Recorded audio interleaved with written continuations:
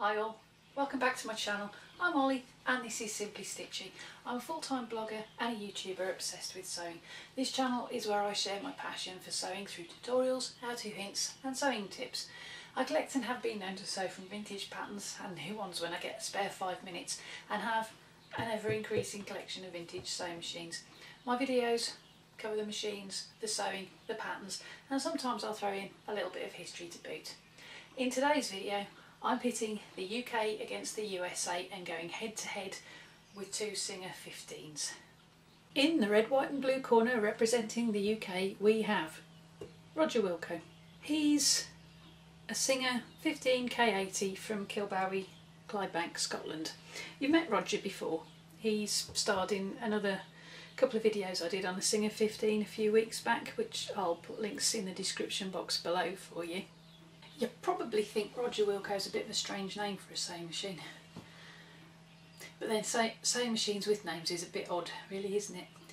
But he's actually named after the call sign that pilots used to say. Obviously because he's got RAF decals, the call sign Roger Wilco, or Roger will comply, was what the pilots used to say when they were, you know, up in the air, flying around. I think the modern equivalent to that is copy that. It was either call him that or call him Septic, which would have been after the name of one of the pilots in the film Angels 1-5, which was about an RAF squadron in World War II. He was called Septic as in wounds going septic rather than in septic tank, which... Next, in the red, white and blue corner representing the USA we have the Singer 1591, a sleek fully electric model from 1952, and she was built in Elizabethport, New Jersey. It's a 1952, but I don't think that's a centennial badge, because it doesn't actually say centennial on it.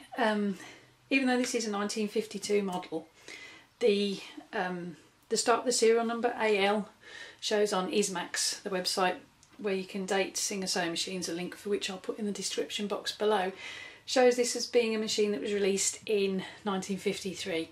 Now, Singer, being Singer, stopped putting the centennial badge on the sewing machines towards the end of 1952 because they didn't want people to think that they were last year's models.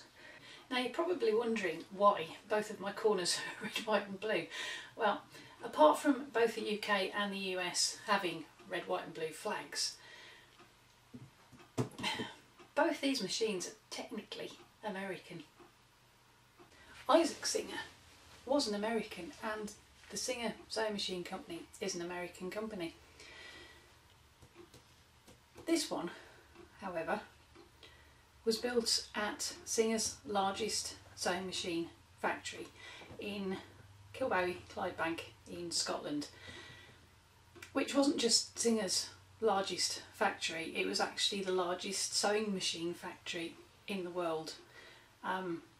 It was at one point close to 1 million square feet of space with approximately 7,000 employees, and they were producing 13,000 sewing machines every week. That's a lot of sewing machines. They were so productive, in fact, that the American Singer company formed the Singer Manufacturing Company Limited and registered it as a UK company back in 1905. Unfortunately, the company closed in 1980 and the factory was actually demolished in 1998, but they do still have a Singer sewing machine museum up there, so if you're ever in the Clydebank area, it's well worth popping in and having a visit on that. If you want to know more information about the history of the Singer sewing machines, obviously check out the Ismax website, links below, and another website you can check out is the singersewinginfo.co.uk website. I'll pop that link down below for you as well. Now, if you haven't already done so, it would be a great time to subscribe to my channel. If you click the little button and then ring that little bell so that YouTube will let you have a notification next time I upload a video, and you'll make sure that way that you don't miss any future ones that I upload. I'm still working on a couple of series of videos. One's on how to use electric sewing machines. The other one, this series, is looking at sewing machines and how they've changed over the years since Grandma was built in 1912, and also doing a series on sewing patterns. But let's get back to today's. Let's have a look at what makes these two similar machines and what makes them different. Now, because both of these machines were made by the same company, albeit on different sides of the Atlantic, what we're essentially looking at is the difference between a 1950s model and a 1952.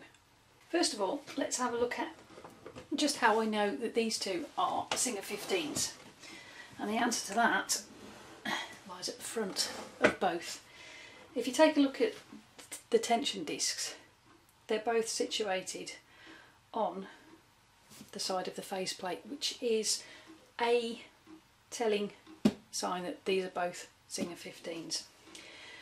Also, on the front of this one, we've got, whoops a daisy, that's better.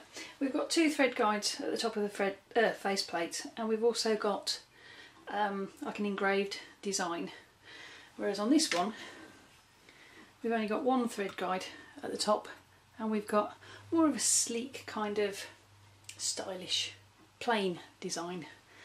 It's like it's got ridges on it rather than scrolls and squirrels.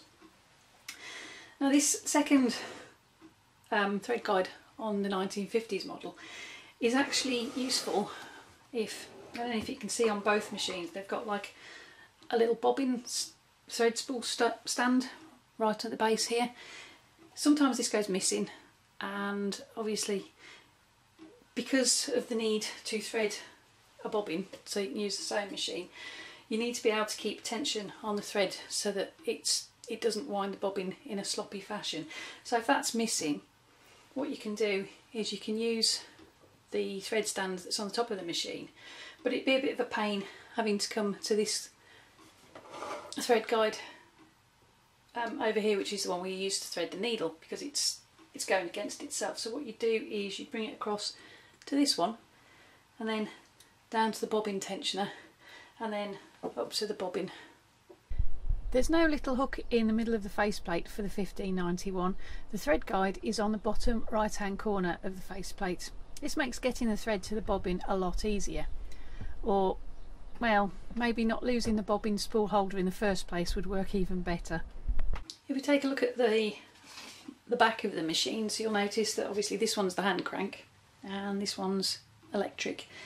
And if you look at the size difference of the hand wheels, because this one is powered by hand, it obviously has a larger wheel, but because this one relies on electric, it doesn't really need a large wheel, and that's why that one is so much smaller.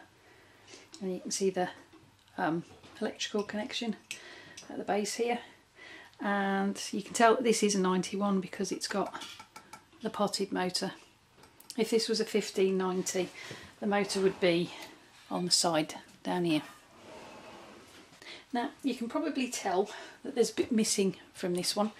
Roger Wilco here has got a wooden base. This one, on the other hand, would have been at one point in a cabinet, and I can tell that because of these that you can't see. Hang on a minute.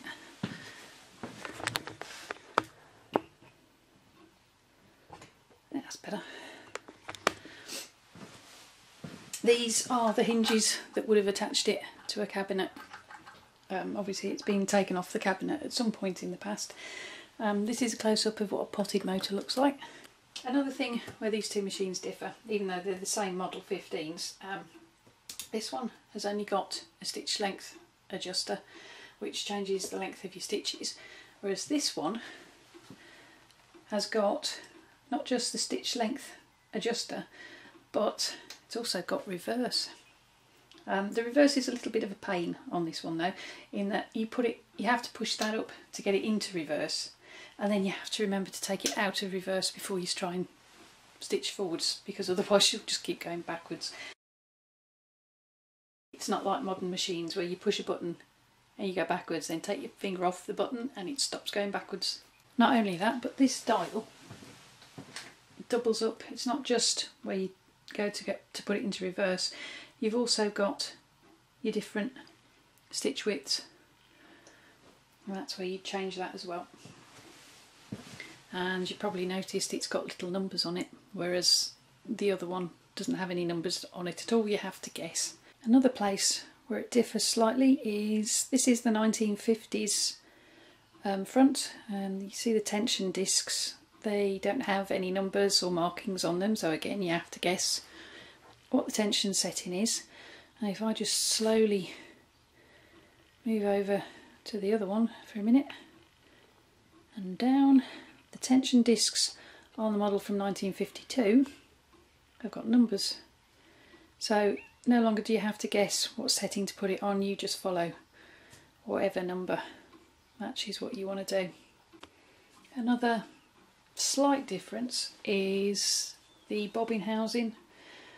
This is the one on the 1950s machine. Again, if I just slowly go across to the other one, that's what the bobbin housing looks like on the 1952 machine. So you can see some of the improvements that have started to come through, and what you can also tell is actually the bobbin on that one is pointing a different way. Can you see that?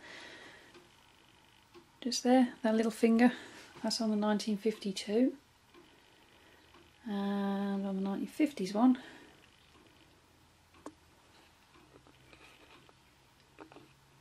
it's on the other side. See that? Now I've taken the bobbins out of both machines just to see if I can make that a little bit clearer for you. This is the bobbin from out of the 1950s machine, and this is the bobbin from out of the 1952 machine. So they're like back to front, aren't they? This one's lever pulls up that way, and this one's lever goes that way.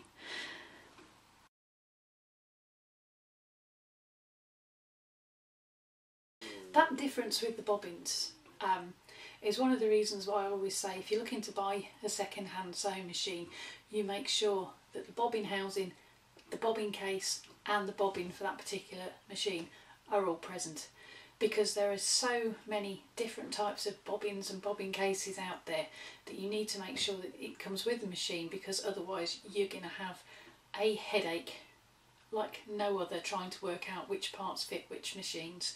It's possible, but if you get the machine with the bits in the first place, it's a headache that you don't need to have. I'll be covering what to look for and what things your machine definitely needs to have when you're buying a second-hand machine in a little bit more detail in a later video. So if you haven't already, subscribe to my channel so you don't miss that one when it gets uploaded.